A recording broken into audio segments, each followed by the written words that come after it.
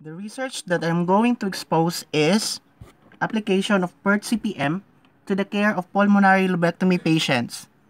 The authors are Li Chuan Li, Shi Chun Li, Kwa Yun Wang, and Jian Yi Shu.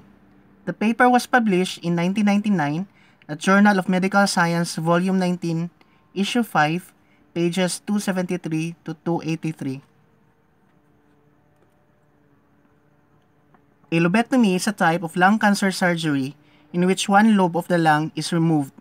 It is also performed for tuberculosis, severe chronic obstructive pulmonary disease, or trauma that interrupts major blood vessels near the lungs. The focus of the study was, first, the composition of a multidisciplinary team for making a pulmonary lobectomy critical pathway. This pathway was intended to identify the means of each activity, length of stay, costs, and early admission rate, in which are the main focus that was addressed in the study. Second, PERT CPM was used to analyze variances of the critical pathway. And lastly, a pre-PERT CPM and post-PERT CPM was conducted. The goal of the study was intended to better utilize resources, maximize quality care, and minimize delays. We then operationally define critical path as the optimal sequencing and timing of interventions by physicians, nurses, and other staff for a particular diagnosis or procedure. The interval of the study was from April 1995 to March 1998. The creation of lobectomy critical pathway was September 1997 to October 1997 as shown in the timeline. The study was conducted at Tri-Service General Hospital. Two groups of subjects were considered. First, in the pre-PERT CPM, 24 inpatients, 15 males, 7 females, age average of 58.8. And secondly, the post-PERT CPM, 6 inpatients, where the subjects were all males, age average of 65.5. The Tri-Service General Hospital, originally known as the 801 Army General Hospital, is a medical center established in 1946 at Zhongxing District, Taipei, Taiwan. It is the teaching hospital of the National Defense Medical Center. There were 6 processes that were considered in the study.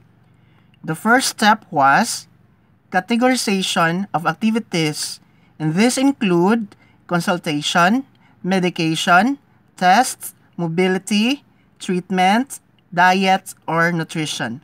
The second step was creation of the data collection form for critical pathway development. This was the sample data collection form for critical pathway development in the second step. The third step was derivation and estimation of caregiver ability and patient activity times of each subject, and then the fourth step was application of PERT to each activity. 3 estimates were made, where we have the following notations and definitions. First, TO, also optimistic time, the minimum time an activity will take when everything goes right for the first time.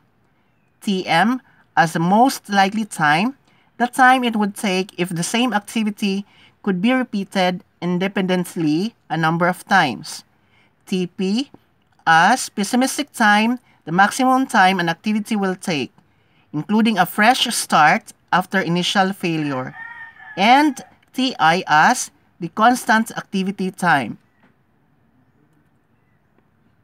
The formula was E of TI equals TO plus 4TM plus TP all over 6. Expected activity time, E of TI of each activity, and S of Ti equals Tp minus To all over 6. For the standard deviation, S of Ti of each activity. The second to the last process was the development of PERT CPM network, an evaluation of data and determination of probabilities of change. As what we can see, the critical activities were identified with their corresponding most pessimistic, optimistic, most likely, and expected activity times. The critical activities were highlighted in bold mark box as well as the critical pathways. We can see the list of activities and the respected computed, expected time estimates, the standard deviation, and the variance. The last process was a post-PERT CPM study was established. A statistical analysis was also conducted.